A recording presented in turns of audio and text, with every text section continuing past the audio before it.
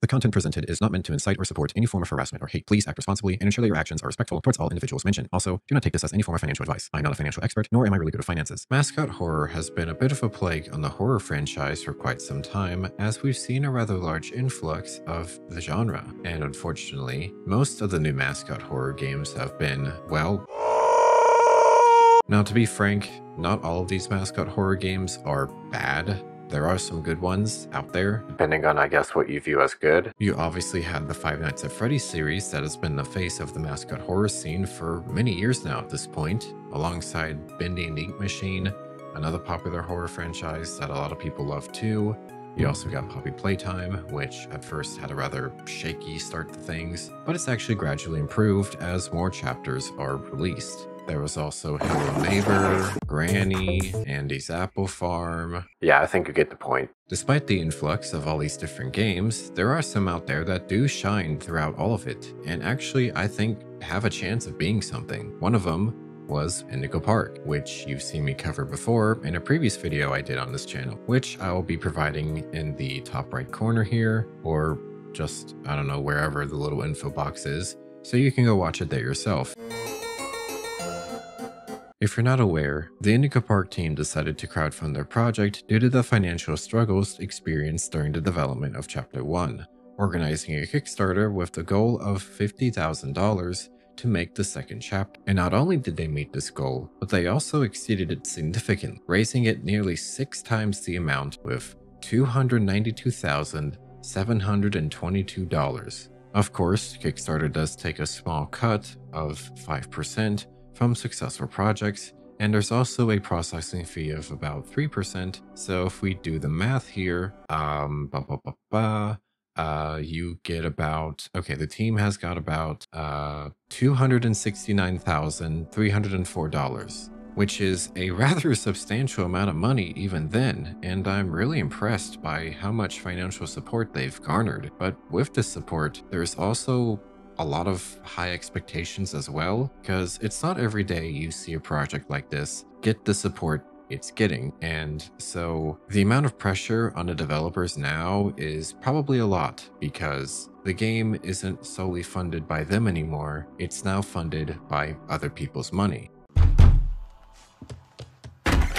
Yo. Now, speaking on the topic of the Kickstarter, they actually ended up having tiers for this fundraiser, which I am going to look at just to show what's being provided here. Okay, so this is the official Indigo Park Chapter 2 Kickstarter page that the team had set up. I mainly want to focus on the rewards, because obviously I brought up a section in the video where I wanted to go over the rewards of this Kickstarter. You had the first one here, which was the early bird digital copy of Chapter 2, where you would get a digital copy of Chapter 2 at the early bird pricing, which if you pre-ordered this via giving the money, you would receive the game at a cheaper rate than the listed price on Steam upon its release.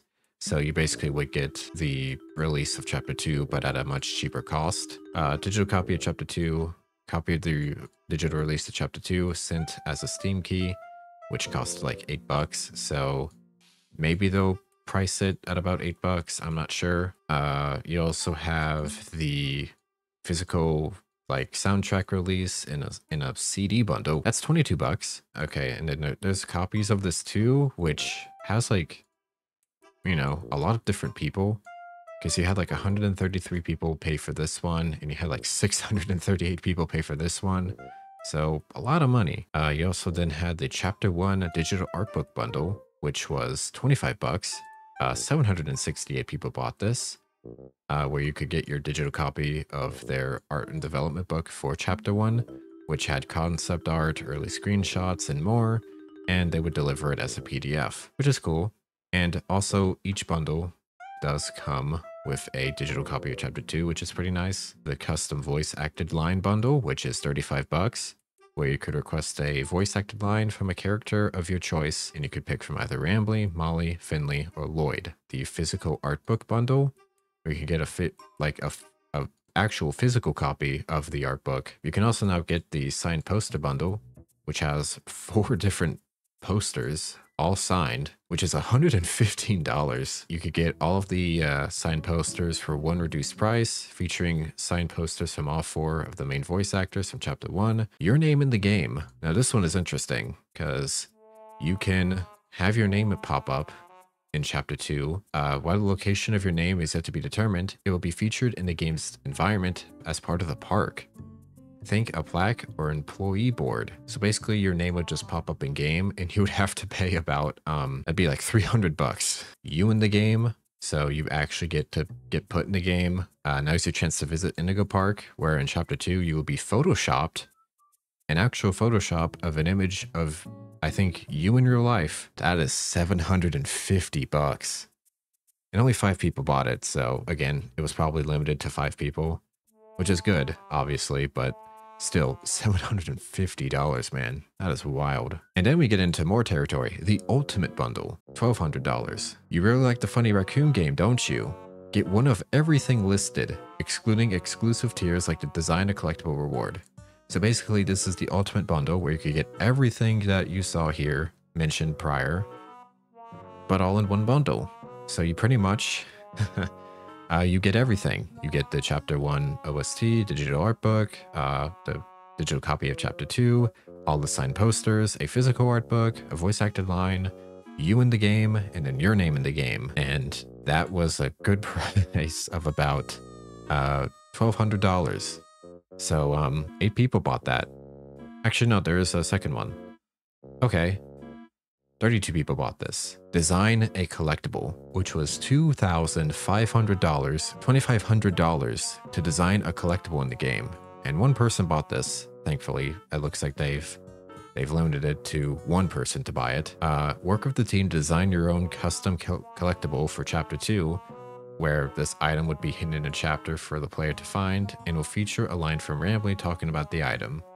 So basically, you would just have your own plushie in Indigo Park, and that was pretty much it. Now, the Kickstarter money isn't the only financial support the Indigo Park team has received. They've also put out merch as well, despite stating that there wouldn't be any before releasing the game. I'm not planning any merch. Some big merch companies have reached out to me and asked if we wanted to do merch, and I did give them the okay to go ahead and start thinking about and developing it, but it's not something that I think me or anyone on the team right now should be looking at. I think when a game gets any form of attention, one of the first things people think about is making merch. It's a great way to fund the game, and I have no problem with people selling merch. But sometimes when you prioritize getting that merch out while you're still developing the game, a lot of your characters and situations get changed to be more marketable, and you have a higher focus on getting merch out. And that's not something we want to do. The last thing I want you guys to think of is Indigo Park as a cash grab. This is a passion project. Later. That being said, we are working with a couple different companies to potentially handle some merchandise launches. Really, the future is just going to tell on that. We're very aware that you guys do want merchandise. Now, so far, the only merch I've seen come out is a makeshift plush and 2 U2's plushies, all of which are selling for about $30 on both platforms. Now, if you're familiar with how Makeshift does things, you will know that they require a certain amount of copies sold for the product to be made. Otherwise, if they don't meet the goal, the buyers will get a refund and the plush idea is scrapped. Well, this plush quickly met its goal, very quickly in fact, reaching a whopping 18,575 copies just before the deadline, which is, oh my god. Now, doing some math here, the total amount from the plush sales comes to about $557,036.25. Of course, Makeshift does take some sort of cut, but it's not really specified on the amount they end up taking, and I've tried to research it, but I could not really find much about it. So I'm just gonna estimate that they take about, I don't know, maybe 65 to 70% of a cut of the revenue, which again, I might be wrong. I don't think that's really even true. It could be inaccurate, so don't take this as fact. I'm just simply estimating a possible amount, but if we go off of that idea, it would leave the Indigo Park team with roughly about $194,962.69, which even still, that is a lot of money. So when you combine that with the Kickstarter funds from earlier, the total was around $464,266.69, almost $500,000, which is crazy to think about after one chapter release of this series. And it may likely even exceed $500,000 now with the sale of the U2 plushies. Now, unfortunately on U2s, I am unable to really estimate how much they're going to be getting from the sale of these plushies because obviously U2 does not make that public information, so you really don't get a good estimation about how much they're getting from these U2 plushies. Hey everybody, this is Future Beri. I'm coming at you live from today actually, when this video is meant to release, because I've been made aware that there is an announcement video going to be premiering about an hour and 15 minutes from now, and it's about the Indigo Park Chapter 1's update, version 1.1. It's being announced, and alongside this, it seems like they're announcing an official merch shop. So they have more merch, literally the day I'm releasing this video. But the merch includes a 6-inch tall vinyl figure of Rambly the raccoon, which is $30. So that's something. You also have more. You get 4 separate t-shirts that are all $24. Want to do is be like, oh, look at this Rambly plushie, buy it before the game even comes out. Or you guys want t-shirts? Buy the t-shirts, you know. They also seem to be wanting to announce more plushies. I don't know what this is probably going to be, but they're probably going to announce another thing. It's coming soon. But yep, they have an official merch shop now. And they're selling more merch. Fun stuff, I guess.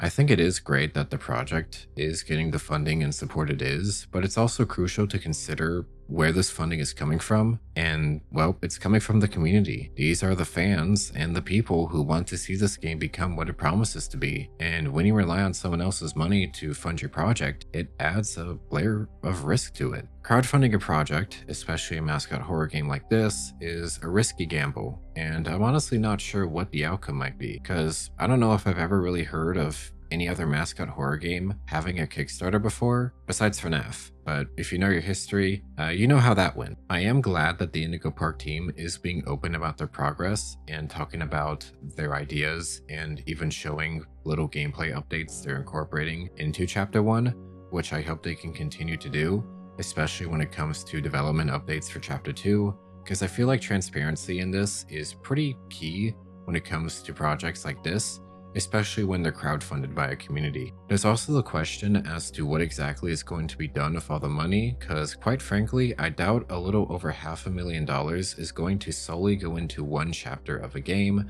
that originally aimed to have $50,000 raised for it. Where else is the money going to go in regards to the future chapters and other aspects of the game itself? Let alone, what is the plan for these next phases of the game? Will there be another crowdfunding Kickstarter again? Which in my opinion is a bad idea and potential red flag if he hosts another one after getting all of this money. But I know that the developers are likely under a lot of pressure as well. If I personally got $500,000 worth of crowdfunded money for a game project I had in mind, I'd be pretty beyond stressed out, because not only do I have more than enough money to support the project I might have in mind, but I also need to make sure that I meet people's expectations for said game. So in every aspect, I want to say I give my support to the Indigo Park team through that process and hope for the best as they develop Chapter 2 and so on. The future of Indigo Park is pretty much up in the air and circumstance, as it does all rest on their hands in the choices they make for it. With that being said, thank you guys for watching. I know this kind of content was a little bit different than what I usually put out there, but I wanted to try something a little different and try touching on a topic that I haven't really seen many people kind of go into, at least from what I'm aware of. But yeah, I hope you guys enjoyed it nonetheless. Let me know if you like it in the comments below. But yep, that's really about it. Thank you guys for stopping by, and I hope to see you in the next one. Bye bye.